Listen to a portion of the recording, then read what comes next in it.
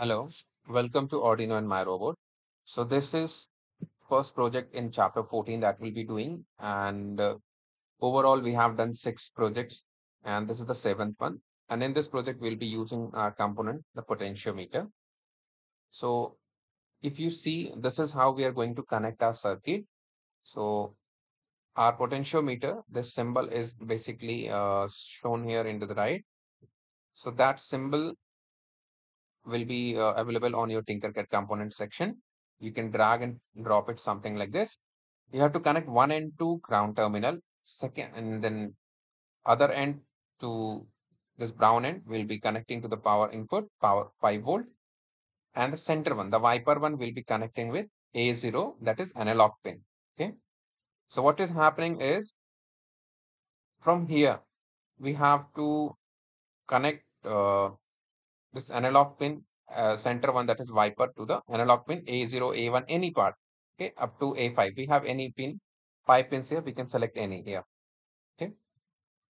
Now we'll maintain the color even in our Tinkercad thing so that you can remember and you do not get confused. So green one will be connected to A0, the brown one will be connected to 5 volt, and the black one will use that as a ground wire. Okay. Now, whatever component that we are going to control with this potentiometer means the amount of current flowing to any component, and that component current is being controlled by potentiometer. So whatever component we are going to use should be connected to PWM pin. Okay, why I'm saying that we'll understand in few seconds. Now you see the potentiometer receives, you see, focus on the brown wire. Okay, you focus here, the even the direction is mentioned. So what is going to happen, potentiometer is going to receive 5 volt from the pin connected in Arduino with the brown wire, and then it goes into the potentiometer up to here, it goes here. Then from here you see, the follow the green wire. Okay, from here, whatever the value, okay, so the value which we got from the potentiometer, whatever value, we rotate it here and we get some value. Okay, whatever the value which we get is going to transfer to A0 pin, A0 pin. Okay, and this is an analog input. And if you remember, these pins, okay, these pins on which our component is going to be connected is a digital pin. So these analog and digital, if you remember, few lectures back we have discussed, we have to convert analog to digital, so, or digital to analog. So this is where we'll be using it. What is going to happen is, this analog input, if we want to transfer to any of the component at digital pin, we have to convert it, and for that we'll be using ADC, that is analog to digital converter. Now let's understand the maximum and the minimum values. If you remember, in previous lecture we did, when we were covering PWM pins, what was the maximum brightness we can achieve for a LED bulb was 255. So for those PWM pins, the maximum output is 255 and minimum is 0. Minimum is going to be 0 for everything. But when you come to analog side, what is the minimum is 0 and the maximum is that our converter is going to achieve is 1023. Okay. So how we are going to convert this ADC to PWM conversion? Okay, and means analog to digital. How we are going to convert all those things? For that, we'll be needing a function that is called as mapping. What it is going to do is, it is going to take the value, whatever value analog input is being given, that value is getting mapped with equivalent digital value. Okay, so we know the digital value changes from 0 to 1023, and PWM value changes from 0 to 255. Yeah. Now see, ADC is going to change from 0 to 1023, and PWM is going to range from 0 to 255. Now whatever value we want to change is going to be stored in this VAR value. Means So in mass, if you say L is equals to 16, L means length. Length is equals to 16 centimeter. 16 is getting stored into the variable L. Hence, L is a variable, and variable means something that can have value, means for which the value can change. Okay. So that's why I've written in shortcut var, variable. So whatever the value we are getting from potentiometer will be stored in VAR. Okay. Now, with this map function, we are going to put the value between the PWM and ADC. So here is our PWM limits 0 to 255, and here are our ADC limits, okay, 0 to 1023.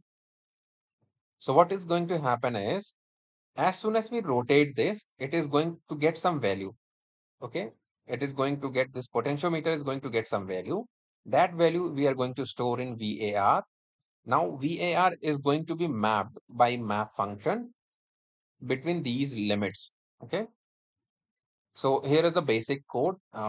Ignore it as of now. We'll explain it. We'll learn more about this code when we'll go to Tinkercad. So we'll explain exactly what these things are happening. Okay. Okay. Now you see here, as soon as you rotate here, okay, since I have used serial begin, or let me do one thing. I'll just go to Tinkercad and try to explain it there only. Okay, so I have already made the circuit diagram here. You see, here is our potentiometer,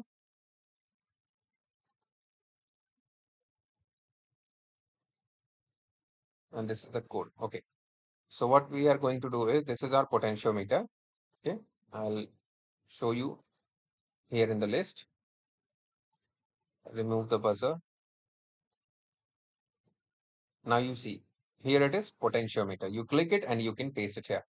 So I have pasted my potentiometer here. Then I have put one resistor, then one LED bulb. Even I can remove this resistor. Okay, it won't be happening. But in reality, what is going to happen is, if the voltage is increased beyond certain limit by this potentiometer, it will fry our bulb. Okay, to protect it, double protect it. What we are going to do is, we are going to attach this resistor to it. Okay.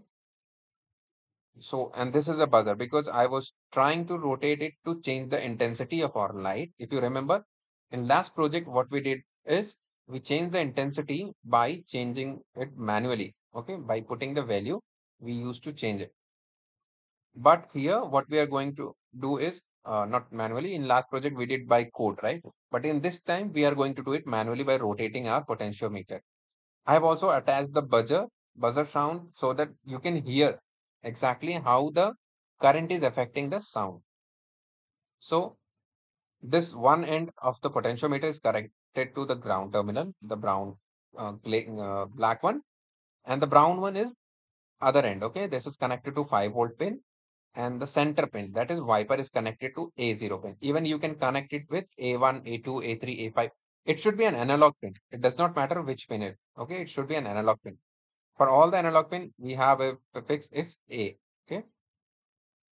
Now, one end of the buzzer is connected with terminal PWM pin 6, and other end of the LED and buzzer terminal is connected with the ground terminal. Okay. Now let's go to the coding part. I'll zoom out. Let's go to the coding part, and then I'll zoom it a little bit.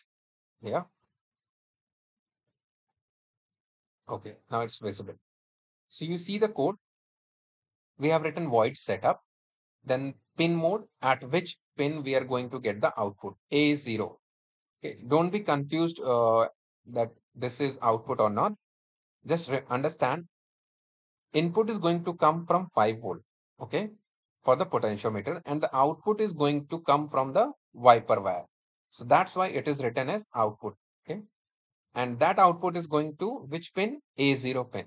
Okay, similarly, we are going to get a pin number 6 as an output for our LED and buzzer. So we have written pin mode 6 as an output. Serial begin is written here because what we are going to do is, we are going to print our voltage. Okay, you can ignore even this if you do not want to print, but I have written it serial begins 9600 because I want to show you how we are changing the voltage. Okay, now you see void loop int var. So this variable is going to store the output from A0. So it is going to read analog read because this is an analog pin. Analog read A0. Whatever value that is going to come at A0 is going to be read by this function analog read. After reading that function value, sorry, after reading that value by function, we are going to save that value to VAR. Okay. Now, whatever the value VAR is, that is going to be changed into digital. Okay. As of now, it is in analog. So to change digital into digital, what we are going to do is we are going to map it. For mapping, we are going to use map function as told in the previous lecture. So here map VAR, comma 0, comma 1023, comma 0, comma 22255. Okay. This is maximum and minimum limit for digital and this is for PWM. So whatever the mapping value, after mapping, now you have converted this analog variable to digital. Now I have converted it digital. I need to store it in some other variable. It is same like first the length was in centimeter. LCM is equals length in centimeter. Length in centimeter we'll say as LCM. It was stored in a variable.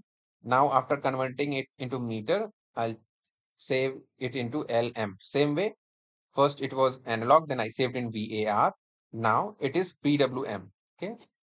After mapping, yes, we have converted it into digital. Now we are saving into PWM. And the data type, this is integer. Data type means what kind of data we are going to save in PWM. It's integer value. That's it. It is minus infinity to plus infinity. No decimal values. Okay. We are going to save in integer values PWM. Now we are writing analog write 6 PWM. What we are going to do is we are going to write whatever the value we are getting at PWM from the potentiometer. We are going to supply that PWM value to 6 number pin. So what is 6 number pin? It is our LED bulb and buzzer. So we are actually transferring that potentiometer value or potentiometer current value to our pin number 6. And also we are going to print it. Whatever the value is getting transferred, we are going to print it. Okay.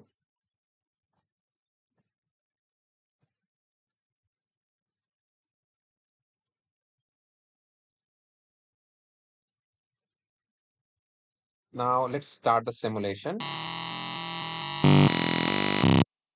Now see, I'll just open the code one. You see here, you focus on this serial monitor output. As of now, it is 0. Okay. I increased it. It is not working in the range because PWM is going to work between only 0 and 255.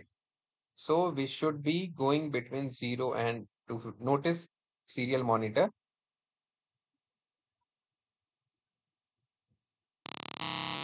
You see, now the value is 1. And you can hear sound and also see this bulb is glowing. Okay. I'll zoom it a bit.